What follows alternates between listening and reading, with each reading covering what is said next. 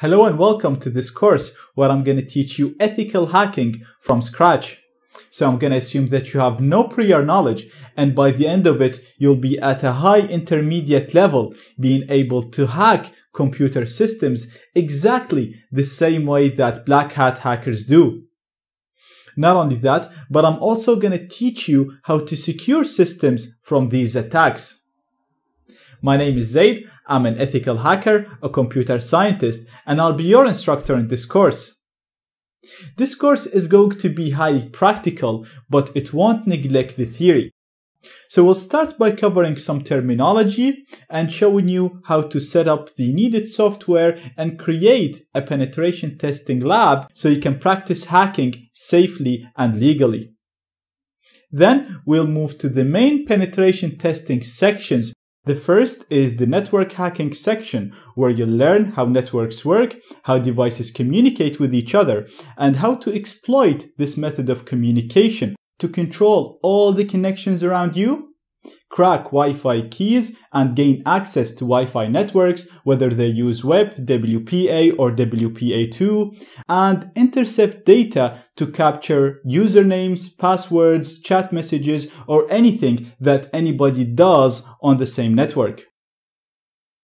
Once done with this, we'll move to the gaining access section, where you'll learn how to gain access to servers and personal computers. So first, you'll learn how to gather comprehensive information about your target, discover vulnerabilities, and exploit them to gain full control over the target system.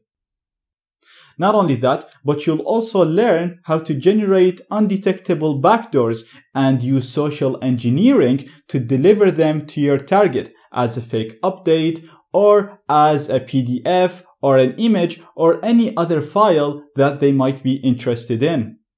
You'll also learn how to spoof emails so when they're delivered to your target, they appear as if they're sent from a friend, from their boss, or from any address that they're likely to interact with. Once done with all of this, we'll move to the post-exploitation section, where you'll learn what can you do with the access that you gained in the previous sections. So you'll learn how to interact with the file system, how to execute system commands, record keystrokes, open the webcam, and even use the hacked computer as a pivot to hack into other computers.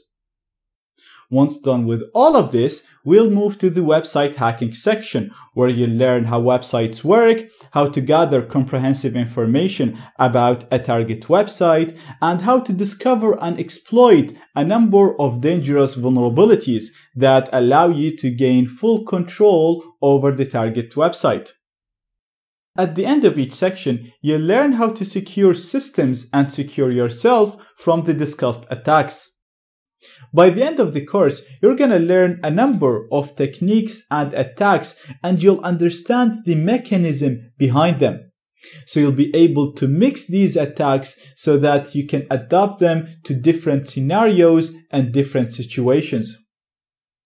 With this course, you'll get 24/7 support, so if you have any questions, you can ask them in the Q&A section, and we'll respond to you within 15 hours.